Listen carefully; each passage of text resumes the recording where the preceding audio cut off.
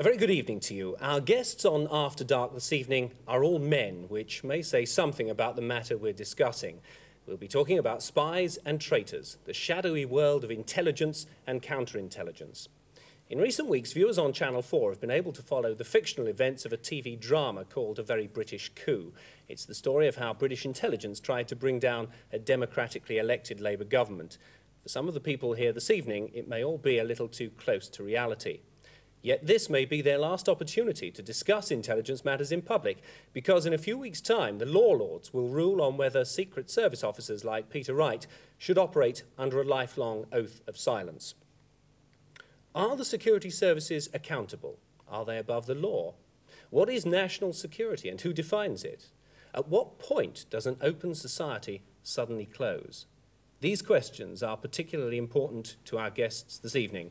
Let me introduce you to them. As Secretary of State for Northern Ireland and then Home Secretary, Merlyn Rees was closer than almost anybody else at the time to the secret world of intelligence. In 1971, he sat on the committee that examined Section 2 of the Official Secrets Act. More recently, he's been at the forefront of calls for an investigation into Peter Wright's spy-catcher allegations. H. Montgomery Hyde joined the British Secret Service at the beginning of the Second World War. A journalist, historian, Ulster Unionist MP, he's also written no fewer than 55 books. His range of acquaintances included Guy Burgess and the late Duke of Windsor. Robert Harbinson is a writer, composer and lecturer on architecture.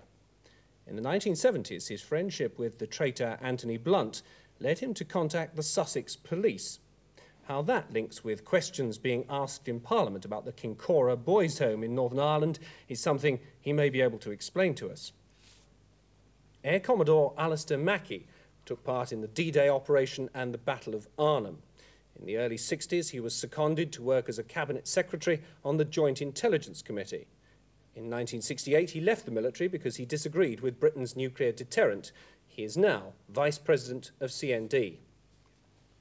Robin Ramsay was born in Edinburgh. He's the editor of a magazine called Lobster, described in a recent newspaper article by the Tory MP Ray Whitney as an obscure publication that regularly carries names of alleged members of the security services, providing the opportunity for them to be reproduced in the national media. Such instances, Mr. Whitney went on, greatly increase the risks of attacks on security officers by terrorists and others. Jock Kane was a radio operator at GCHQ, the government organisation that intercepts communications all over the world. Later this evening, he may explain to us why he left GCHQ and why he thinks his two books on the intelligence community have both been blocked by the government. And finally, Gary Murray.